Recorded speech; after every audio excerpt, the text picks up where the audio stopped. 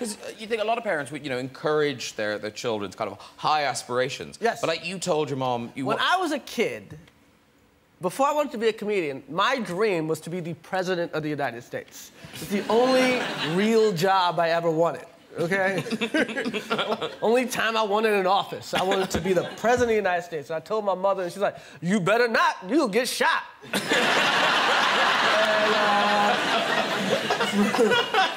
From then on, I never tried to be good in school at all. I can't be president, what's the point?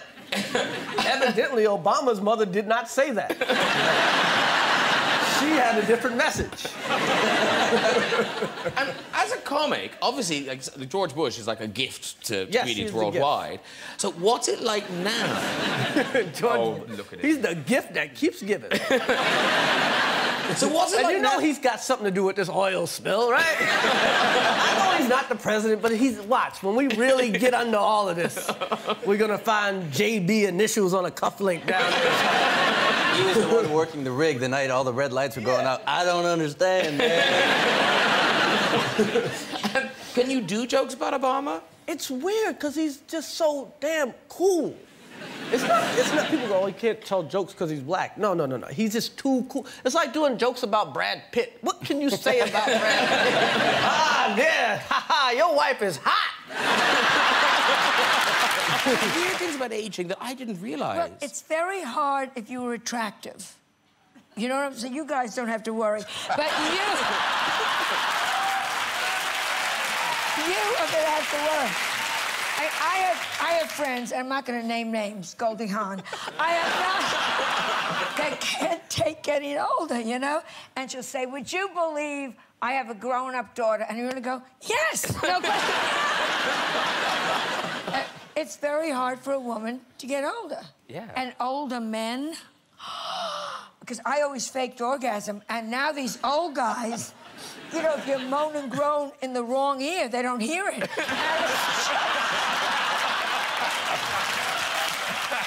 It's such a waste. So, it's hard getting older. Melissa, my daughter, are you single? Yeah. We'll talk. She just broke up with the porn king of America. He owns Vivid. Oh, you know. No.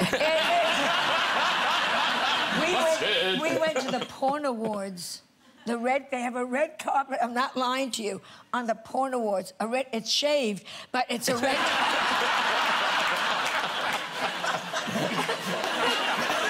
It's a sofa full of hosts. Yes. Because, Mr. Crystal, was it 9 times you've hosted the Oscars? I've been accused of that, yeah.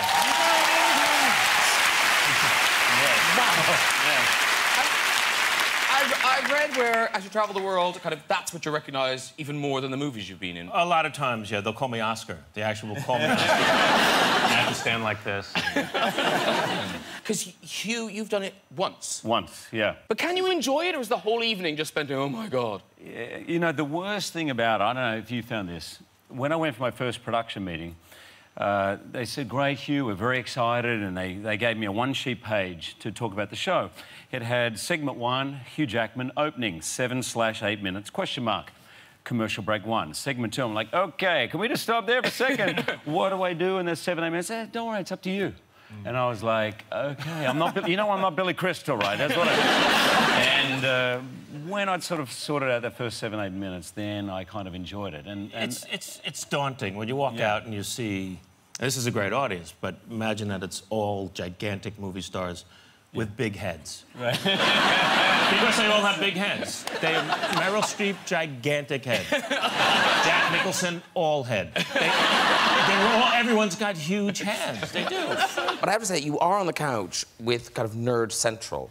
What? Well, no, I'm not going to... No. Well, yeah. Tina, you've talked about... But you do a lot of material about growing up a nerd, but you really were a nerd. Yeah. No, I really was, yeah. And we've got photographic evidence. There you go. This will prove it. Whoa. Harry.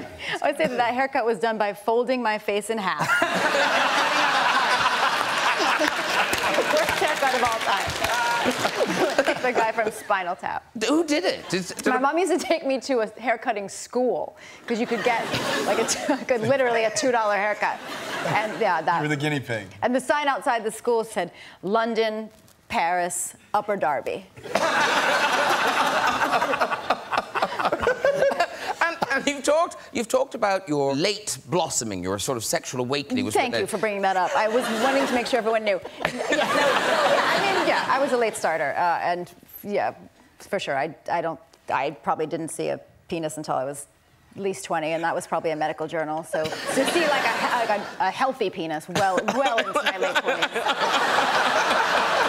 No, it's not modeled. It's fine. Oh. It's still horrible looking. But you this is so weird to be talking to someone. Yeah. You did develop look at my body language. You did develop physically quite early. Again, thank you. Yeah, no, I think because you must have read this in Bossy Pants. Yeah. I did. I was, wearing, bless my heart, that haircut and like a bra. I remember my mom taking me to JCPenney and trying a bra on over my clothes in the middle of JCPenney. And just being like, no, mommy, no. No, it's like there's no turning back. Yeah, so I was probably like 10.